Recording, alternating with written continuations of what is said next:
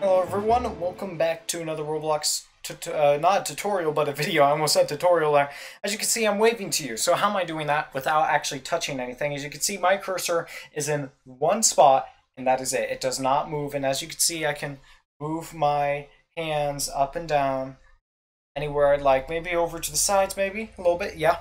So basically, how this works, if you don't know what you're seeing right now, basically I'm doing Connect like tracking or VR type HTC Vive stuff using only one camera, and it detects where my hands are, and then basically sends to my server, sends it to Roblox. Roblox takes that data, uses IK to do the hand position, to do the elbow positioning, and that's it. That is literally it. So, okay, so let's go and, so basically, I have Python running in the background on my computer. It takes the image data from my capture card.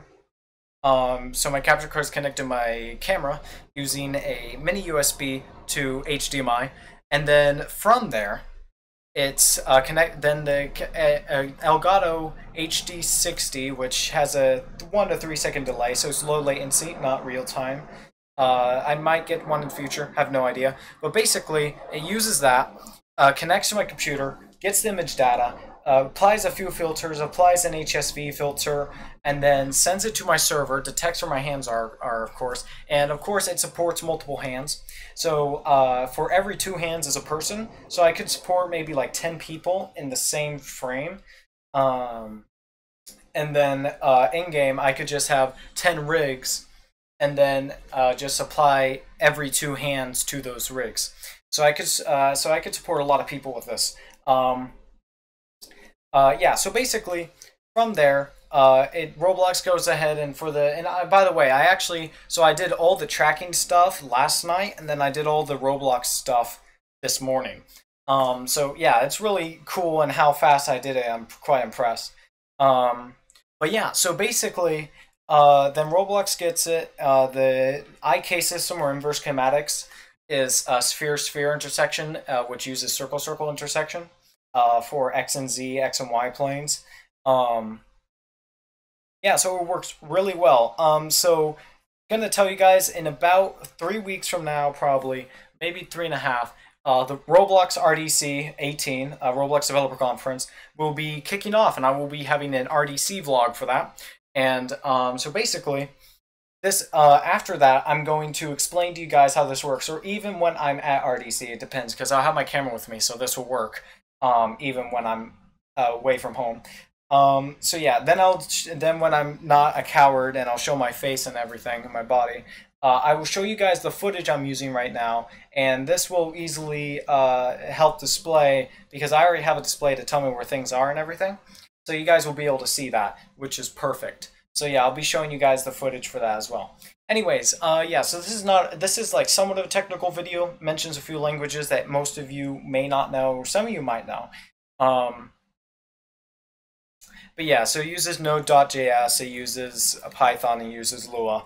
I'll make a more technical video in the future about this. Yeah, so it's somewhat like Connect, somewhat like HTC Vive. I'm planning to use this, so I have my phone on me. So I put my phone in a VR like Samsung gear, and basically I'll do the camera movement or camera orientation via the gyroscope and accelerometer, and then that's how I'll do the camera part. And then I'll just have this, so I can do have moving stuff.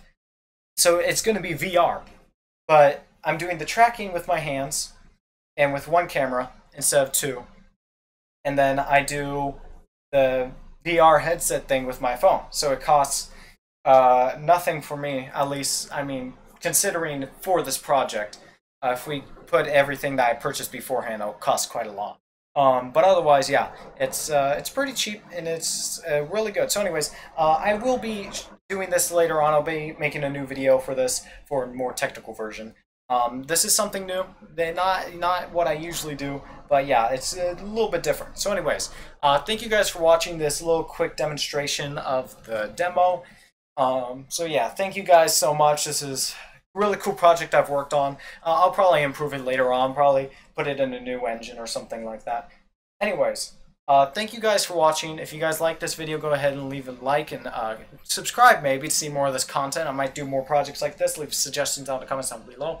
Yeah, so don't forget to comment as well. And you know what? If you're not in that SpooksHD Discord, you know, you miss out on some content stuff like that. So go ahead and join the Discord down below in the description. So anyways, thank you guys for watching, and I'll see you guys next time. Bye bye.